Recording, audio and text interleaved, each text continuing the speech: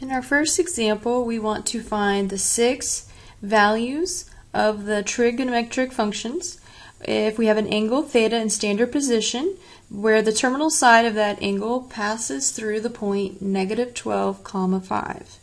So we'll say that this would be our x value of -12 and this will be our y value of 5.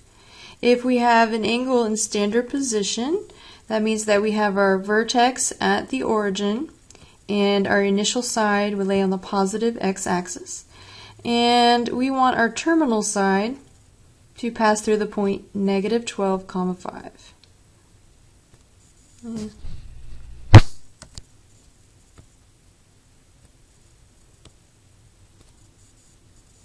So there's our angle in standard position. This would be our angle theta.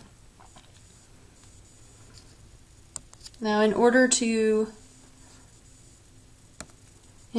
find our 6 trig functions, we need to know what x is, we need to know what y is, and we need to know what r is. We already know that x is -12 and y is 5. Now we need to find r. Remember that r is the distance from the origin, that vertex, to the point that we picked that lays on the line, that lays on that terminal side. So r, we said, was equal to the square root of x squared plus y squared.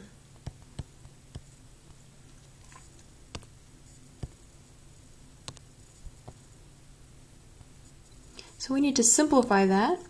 In order to do that, we need to figure out what is -12 squared. That would be 144. 5 squared would be 25.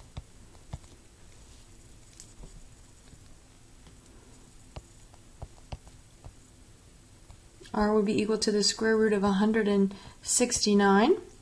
And the square root of 169 would be 13. So we know that R is 13.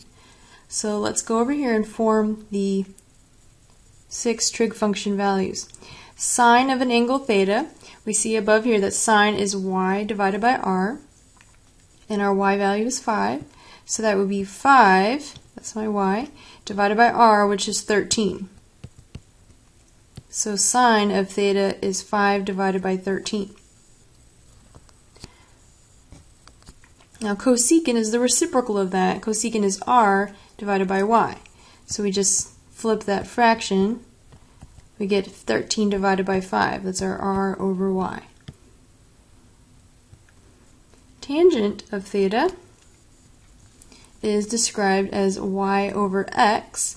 So we're going to form that fraction. Y is 5. And we want x. X is -12. So tangent of theta for this angle would be a value of 5 divided by -12. Cosine of theta is x divided by r. Our x value is -12. Our r is 13.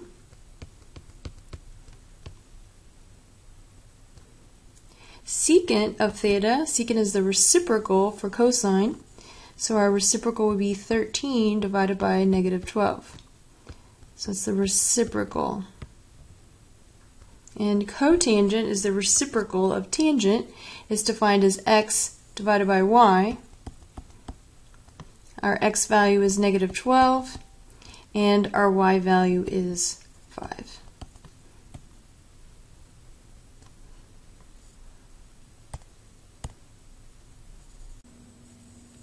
In example 2, we are told that the terminal side of an angle theta in standard position passes through the point -2 times the square root of 3. That would be our x value here, comma, -2, and -2 would represent our y value. Find the values of the 6 trigonometric functions. Now that x value, if we put that into our calculators, we put it in 2 times the square root of 3, we will find that that is approximately -3.5. So if I'm trying to figure out where to plot that, we would go about 1, 2, 3, 4. So I go about right here. That would be my -2 square root of 3 approximately. And we have a y value of -2.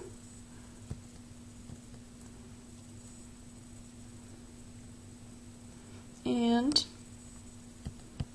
just get an approximate idea here. And so that point would be right about there.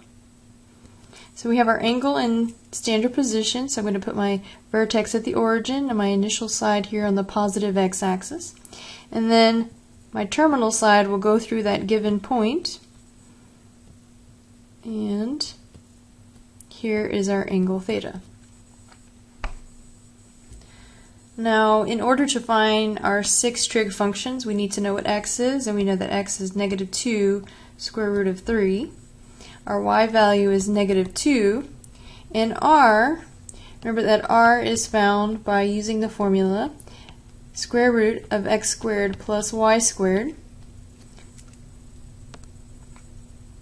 So r is equal to the square root of x squared, so that's -2 square root of 3, all of that squared, plus y squared. And now we need to simplify underneath. So r is equal to, now when I square, let's come over here, when I square -2 square root of 3, remember that's just multiplying that times itself. And you multiply outside number times outside number, so that gives me a +4 square root of 3 times the square root of 3, square root of 9, and we know that the square root of 9 is itself 3. So we get 12. So come over here and put in place of -2 square root of 3 squared, we'll put 12, and then we know that that would be 4. 12 plus 4 is 16, and so r would be equal to 4. So the first step is finding out what is your x, and what is your y, and what is your r. Now that we know the values of x, y, and r, let's form the values of our 6 trig functions. Starting with sine, sine of theta is equal to y divided by r.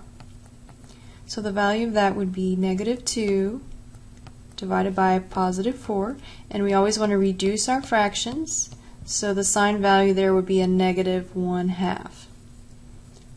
Cosecant is the reciprocal of sine, that would be r divided by y.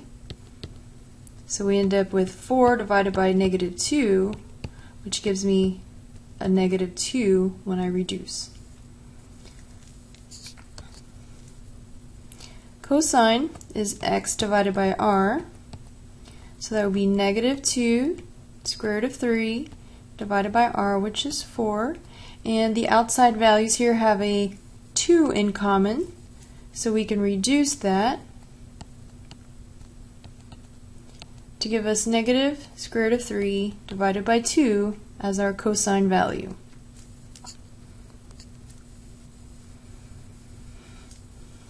Secant is the reciprocal, so that would be r divided by x.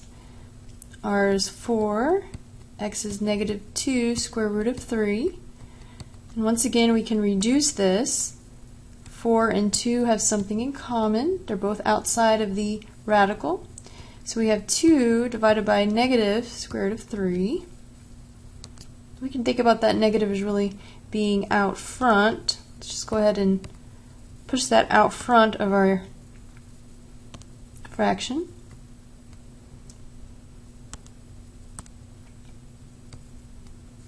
And we need to rationalize. If you remember back from college algebra and from previous days, we didn't want to have a radical left in our denominator. So to get rid of it, we're going to multiply top and the bottom by exactly the square root that's in the bottom. That gives me 2 square root of 3 over square root of 3 times the square root of 3 is the square root of 9. Don't want to forget that negative that's out front. So we end up with -2 square root of 3 all over square root of 9 is 3. So we want to simplify and rationalize all of our fractions before we decide that that would be our final answer. Tangent is y divided by x. Our y value is negative 2. Our x is negative 2 square root of 3. Once again, our outside values have something in common. That really gives me a positive 1. My negatives also cancel. So we end up with 1 divided by the square root of 3. And once again, I want to rationalize my answer. So multiply top and the bottom by the square root of 3.